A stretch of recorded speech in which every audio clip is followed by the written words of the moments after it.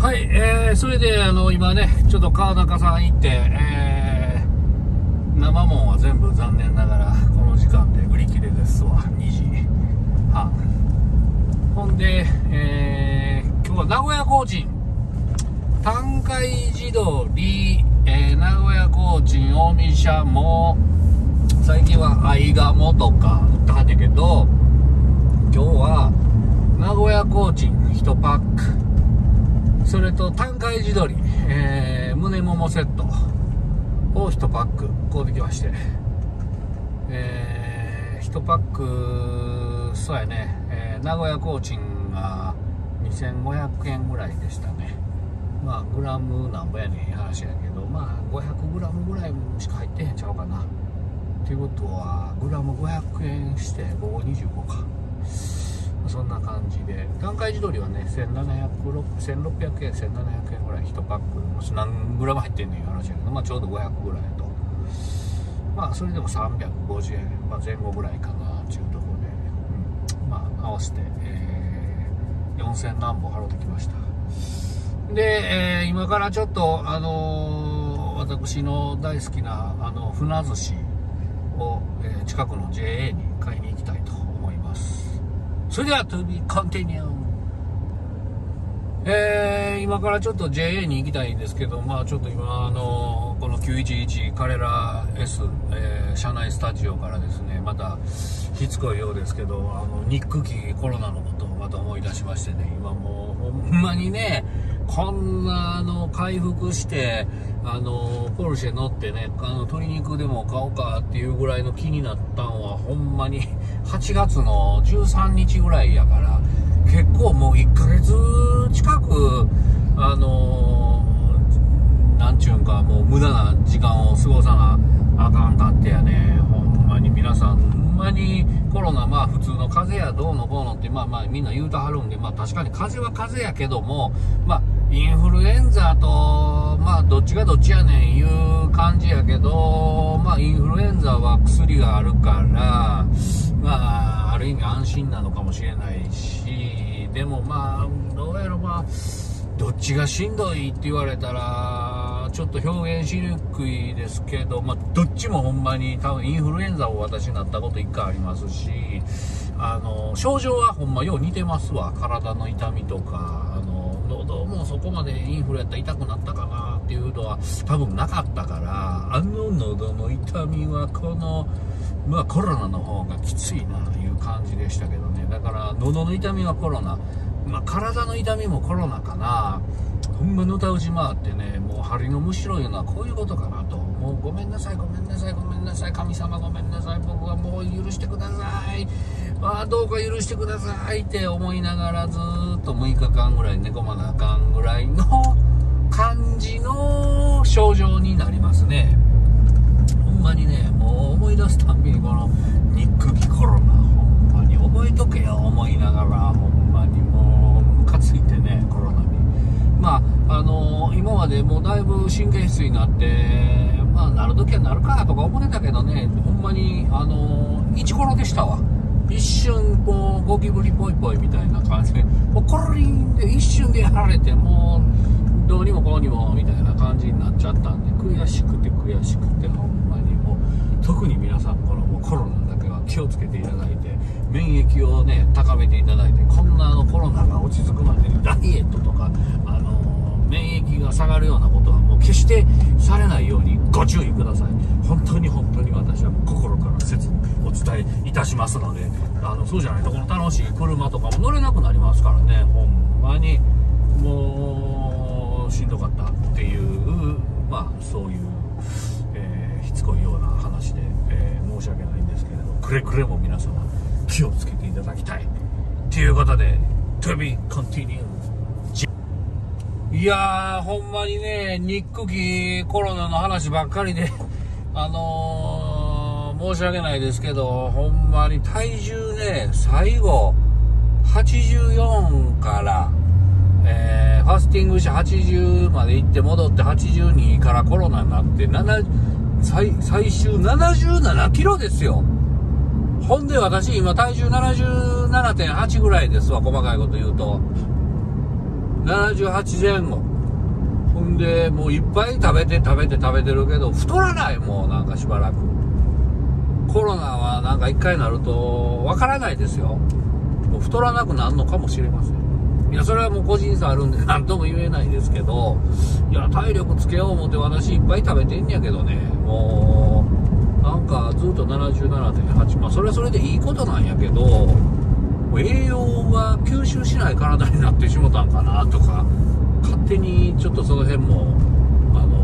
今コロナになって感染してから、コロナ明けで今いろんなこう体調不良の、もう今も現に鼻が詰まったままとか、喉のちょっとこう痰切れが悪いとか、コロナの抗原検査してからはもう陰性なんで、昨日測ったら陰性でしたし大丈夫なんですけど、まあなんだかんだこれ体に残して後遺症を残していきよるウイルスやなと思って、インフルエンザの時はね気づいてへんだけなんかもしれないけど、そんな後遺症みたいなのはなかったんですけど、これコロナだけはなんかもう体になんか残骸を残してなんかずっと引くような治り方するから、ちょっと悔しいですけど、皆さんくれぐれもコロナだけにはならんように気をつけていただきたいですし、私の知り合いなんか2回も3回もなって嗅覚味覚やられてはりますからね。それも1年かけてやっと治った嗅覚が1年後にまたコロナになってまたダメですわみたいな話を、聞きますから、もうまたなったんですよみたいな、また1年間嗅覚あかんねーっていう話になって、それ僕もニュースでね、コロナになる前はですよ、なんとも思ってなかった。ああ、そういう人も中にはいるんかと思ってたけどね、実際自分がなると、うわーもう申し訳ないと、実際こんなことなるんやなと、そんな大したことない思ってた僕はもう申し訳ないな思うけど、ほんまに大変なことになりますわ、味覚嗅覚が。私の場合は治ってきてよかったけど、でも前の本来の味覚はちょっとなくなったんちゃうかなっていう、ちょっぴり残念なところは感じてますから、絶対皆さんこのコロナには、なるかもしれないけど、できるだけちょっとならんように頑張ってください。免疫高めてください。以上です。このまま今364号線からですね、左曲がると、途中トンネルで、京都方面に行くんですが、ちょっとなんだいう感じでですね、今、みんな U ターンして通行止めっぽいね。ダンプ10トンダンプ止まってます。事故っぽいので、皆さんこの先信号交差点で U ターンしてるみたいなんで、私はここでショートカットして U ターンします。ということで、ちょっとここで、U ターンします。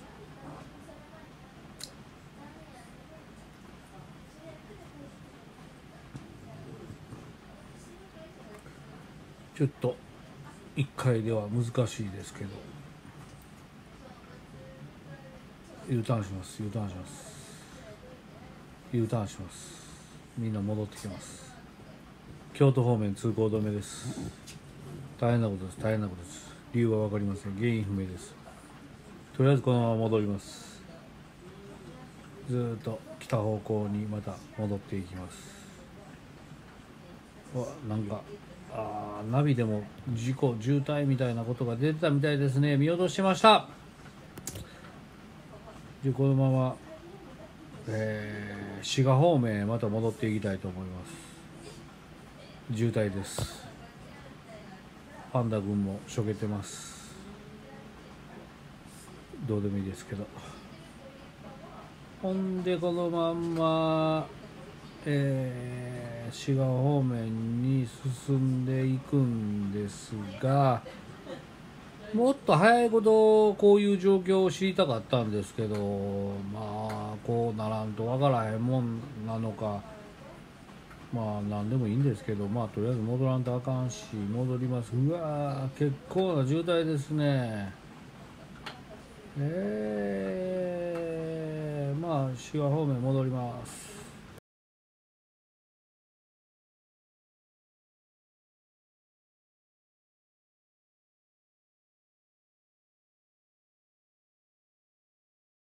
後で LINE 入れときたい。ちょっと待って、なんか大事故なんかは内容わかんないけど、とりあえずトンネルがおまわりさん曰く通り抜けできないと。で、なんかようわからないけど、京都方面は、行けませんみたいな話になって、あ、事故です。これまた今一生懸命、もう家帰って鶏肉食おうかなみたいな感じになってたんやけど、食えへんやん、もう。鶏食えへんやん、すぐ食えへんやん。もうこれバイパス京都方面もうダダゴミちゃうの。まあしゃあないけど、とりあえずまた滋賀の方に戻ってます今。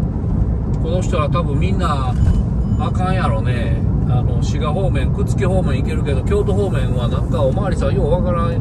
抜けんのに時間がかかるから、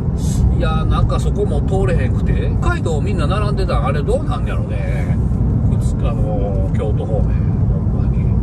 まあ、ようわからへん、ほんまにね。でもまたしつこいようやけど、コロナなってほんま頭ボケて、これ指示器が右か左かわからへんなってるという、これほんまに急にね記憶飛ぶんですわ、コロナの怖いところは。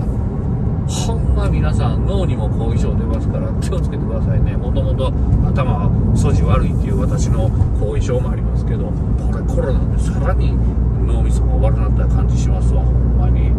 急にね、なんか喋ってても急にあれ何喋ろう思ってたっけみたいなことに急になるんですわ。もうほんまにね、ちょっとこれ認知症みたいな症状も出ますよ、本当に。ちょっとまたバイパスのとこまで戻ってきました。途中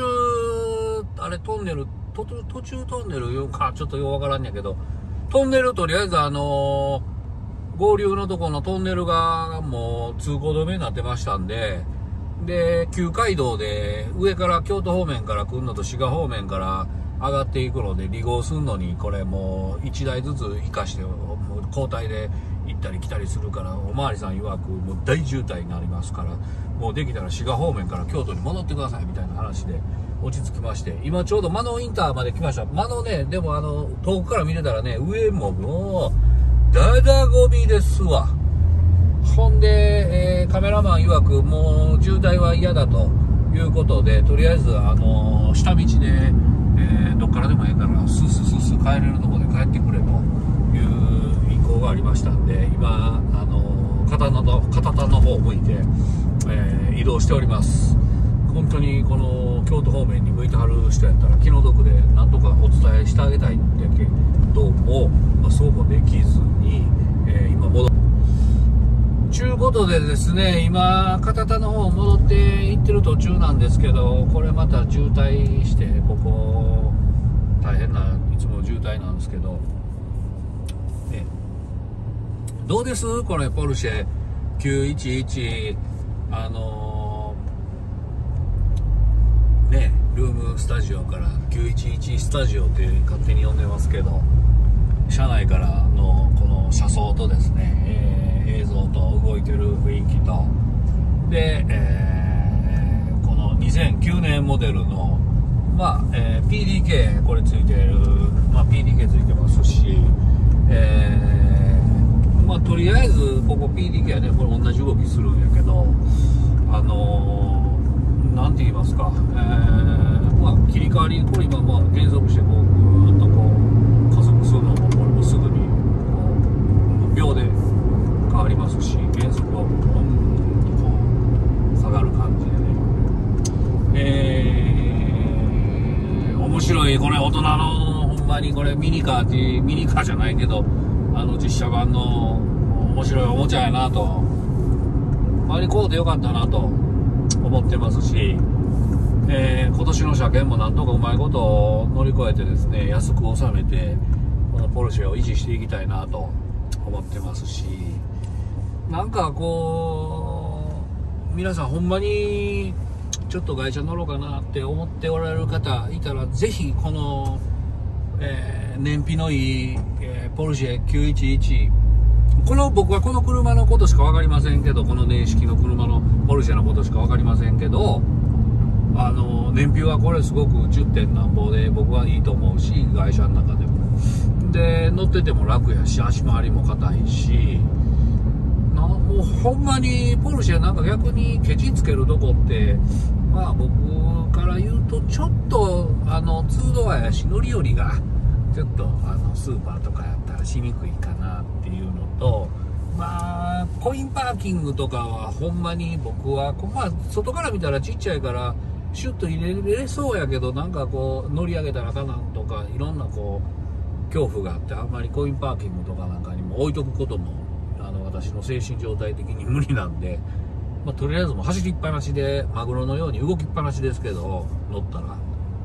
まあでも、まあ、そんな話ね、何言うてりゃようわからへんねんけど、とりあえずポルシェはいいですよと。で、まあ、必要以上の装備でもうこの車ついてないんで、まあ黒のはもともとない方がよくて、たまたまでなかったし、このクロノメーターっていうのはね、時計とストップウォッチがついてるらしいけど、もう私これ昔のこのスタイルのこの何にもダッシュにないすっきりしたこのボコッとなってるのが嫌なんで、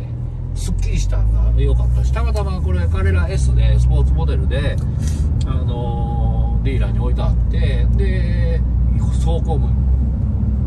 1万4000キロやったし、まあ一目惚れしてで、購入したんですけど、まあほんまにこれからちょっと外車乗ろうかなって思ってはる方がおられるんでしたら、まあ上品やし、ポルシェって見た目もおしゃれやし、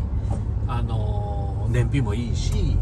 で、アクティブにこう乗ろうと思っても乗れるし、カジュアルに乗ろうと思っても乗れるし、まあ普段着も似合うし、スーツも似合うし、まあどっか遊びに行くとか、奥さんと出かけるとか、子供さんと出かけるとか、まあ言うたらツーリングにね行ったりとか、すごくもってこいな車やと僕はもう感動してるんで、ぜひもし会社を検討するんであれば、この911、この、まあ、2009年モデルが、まあそれのちょっと前とかやったら、まあ、値段もだいぶお安いと思いますし、そんな私もGT3 とか2000万3000万のポルシェなんて怖くて余計乗れませんし、そっちの方が、これぐらいの手頃なね、皆さん値段は公表してませんかったと思いますけど、まあまあ、フルでローン組んで買うてますけど、まあ現金でなかなかね買う、まあしても多いと思いますけど、まあいるんかもわかんないけど、まあローンもね組んで払える範囲内で残価設定とかもできるんで、私もこれ残価設定したりしてますし、まあ、詳しくは多分ポルシェセンターに電話とかメールで問い合わせされたら、ちゃんとしたディーラーやったらちゃんとお答えしていただけると思うし、見積もりもすぐくれはると思うんで、まあ、全国的に自分の足で取りに行ける距離のポルシェデーラーで買わはったら間違いないんちゃうかなと思いますし、故障もほんまに、まあ、当たり外れあんのかもわからへんけど、私の場合は故障するっていうイメージはあまりポルシェでないです。逆に国産車の方がよう潰れてるんちゃうかな、まあそれ言い過ぎかもわかんないけども、それぐらいポルシェ安心して乗れますし、エアコンもよう効くし、まあ中側はフィルム貼ってますけどね、これ透明な紫外線カットフィルム、まあそれでだいぶ、まあ、エアコンもマシなのかわからへんけど、貼ってない時でも別にクーラーよう効いてましたし問題ないと思うんですけど、まあ何が言いたいか言うと、ポルシェ選んで、購入しはる分には多分損はないと私は勝手に思ってますし、おすすめできる車やし、すごく乗れば乗るほどやっぱり愛着がねやっぱ湧いてくるんですよね、この車ね。でまあこの辺、まあエアコンの操作とかもシンプルやし、まあドリンクホルダーはこうなんてねいつも紹介しますけど、これちょっと壊れたら大変らしいけど、この普通壊れへんと思うけど、どんな使い方したら壊れるのかよくわからんねんけどね、ここの指示器はどっちに入る指示器なんかもよくわからへんねんけど、まあとりあえず行こうかな。とりあえずこの道はね定番でよく踏むんやけど、まあそんなことよりもで、まあクロノメーターがねいるとか、オプションがいろいろいるとか、みんな最初にいい装備がある方があと売りやすいしねとか言わはんねんけど、まあ僕もまああんまり売ること考えて買うてないし、売ることを買うて乗ってないし、まあほんまにこのまんまこのポルシェ、まあ次例えばですよ、僕が宝くじに当たってランボルギーニでも買うんってなった時は、まあこのポルシェはもちろんのこと置いときますし、なんかこうそんな宝くじでも当たったらこのポルシェを置くためだけのガレージを作って一生置いときたいなっていうぐらい今惚れ込んでます、このポルシェ君に。だから後ろからお釜掘られて突っ込まれたりとか、横から追突されたりとかされることもないような、私も気をつけて運転もしてますし、木も周りにそういうこうね失敗してこう突っ込んでこられるようなことのないように木も張って、まあ、多少なりの木張って運転もしてますし、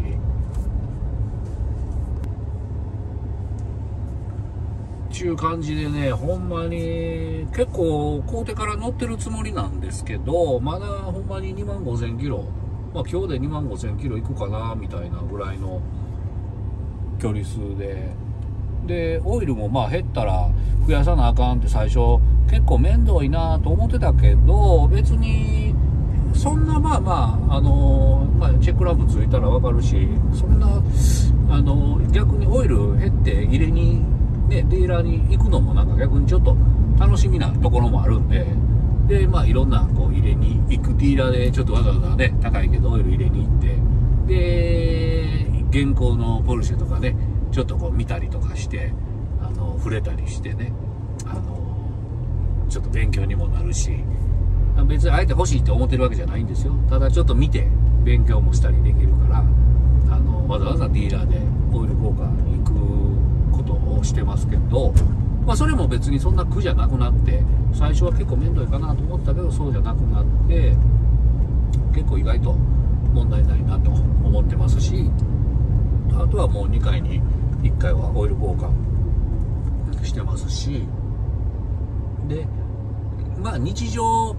これ仕事で使ってるわけでもないし、ほぼ家で眠ってるんで、まあ走行距離もまあ年間2年で1万1000キロぐらい、まあもう1万2000キロぐらいなんかなとは思うんで、このペースでいったらまあほんまに10万キロぐらい行こう思ったら結構な年数かかるんちゃうかなと思いますわ、本当に。だから前の人1万4000キロでどこ行ってはったんやろうなと思う。ほぼほぼ家に置いてあったんかなみたいなね思うんで、なんか、まあ僕のために1万4000キロしか乗ってくれはらへんかったし、で中古車になって2009年モデルで私が買うたのが2年前、なんかすごく得した感じするんで、まあ今はなんかこうめちゃくちゃ得した感じで乗ってますけどね。To be continued。今ちょっとふとポルシェのことで今思い出しまして、デメリットという言い方はおかしいけど、まあちょっと扱いにくいなと思うのは、このちょっと足元のこのねパンダの足邪魔やけど、このブレーキ、この今これアクセルですよね、こっちがアクセルですね。でブレーキ、このブレーキがねやっぱちょっとこう足の結構移動をしない、この辺で踏んでたってね、なんかこうブレーキ踏みにくいだけで、ちょっとこれが踏みにくいかなっていう私のマイナスイメージななんて言うんでしょう、イメージなんですけど、これがだからこの左ハンドルやったらこのまあちょうどええんかどうか分かりませんけど、これ右ハンドルやからこうなってんのがなんかこう特徴が、まあ私的には単純に何が言いたいかというと、ちょっとブレーキをこう踏みにくいよっていうところ、まあ慣れたらいいんですけど、そこぐらいかなと。ブレーキはほんまめちゃくちゃよく効きますわ。でこのカーボンも何を前の人は何を思って帰ったか知らんけど、これもバキバキなんやけど、まあこれまた新しくしてもええねんけど、もうこれはこれでええかと。もうめんどくさいし、もうホットあんねんけどね。でまあこうやって、まあ、カーボンもついとったわけで、まあこの辺がよう分かりまへんねんけどね、なんでこんななってんのか。まあ最初は気になってたけども、これバキバキも何にも気にならへんなってきて、もうほんまに、まあそれがちょっと言いたかっただけです。以上です。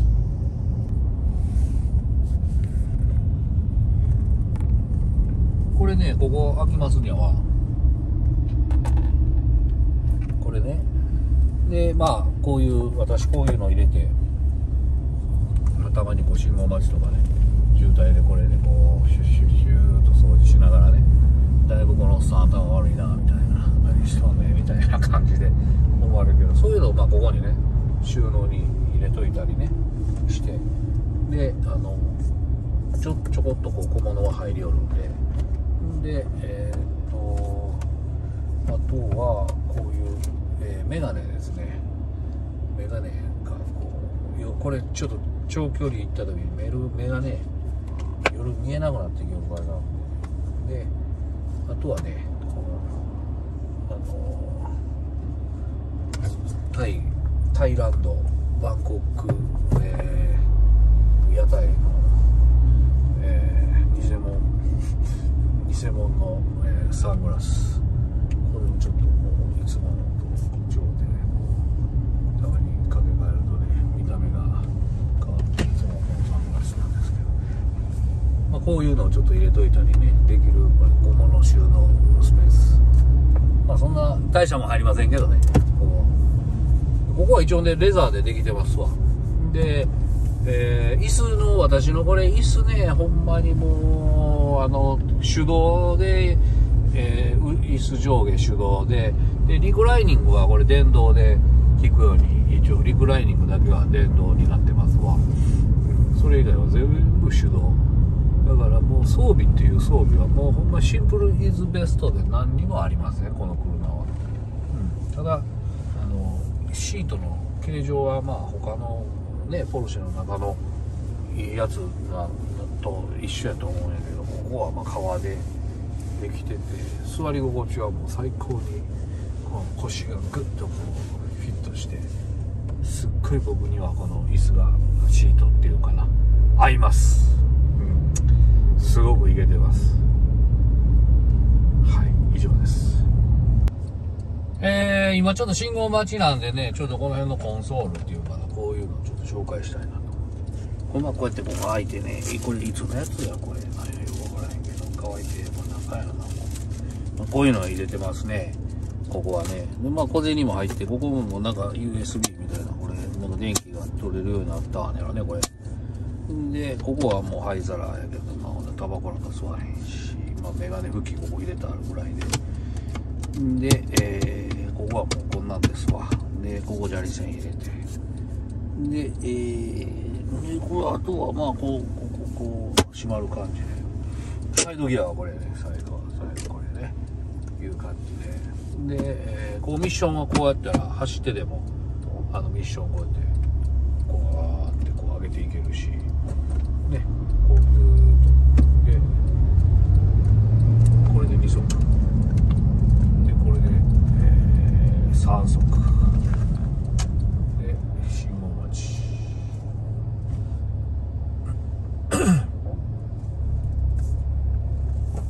でこのまま、左に寄せといてね、まあこのまま上上げていくと、これもうこれはここでしか動きません、シフトしか動きません。で、ギア落ちるときはもうブレーキ踏んだら勝手にギアは落ちていきます。で、まあ、こう切り替えてまっすぐしたら、まあ、こう触れる、こうね、左に振ったらもうずーっとこれミッションで上げ下げでギアが上げていったら上がるし、でこれ普段はこれでもオートマミッションオートマいう感じで、ここは、PDK ですね。この状態で PDK です。これはもうシフトこっちが専門っていう言い方はおかしいけど、これでしか動きません。ここも反応しませんね。感じでようやく、京都、専門用語でいう、山科周りで帰ってきました。滋賀県混んでましたね。事故はトンネルで通行止めがだいぶね、タイムロスっていう感じですけど、まあ今日はちょっとでもね長く乗りたかったんで、山科周りで帰ってきて正解ですということで、また To be continue。